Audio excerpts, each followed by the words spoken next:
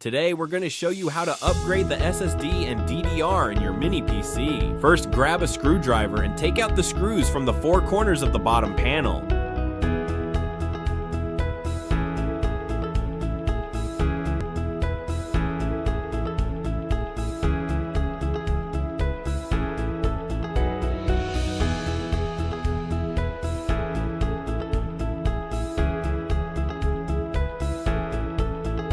Next, grab something thin, like a guitar pick, and slide it along the edges to pop the bottom off.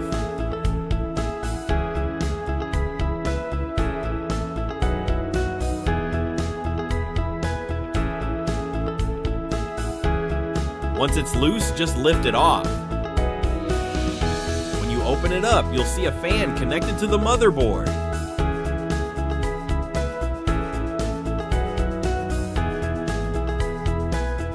Gently detach it, don't yank it.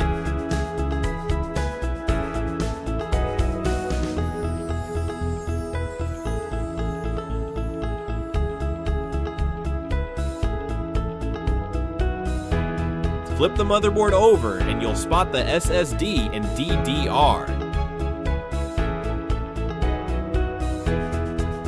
Just take them out and swap in the new ones.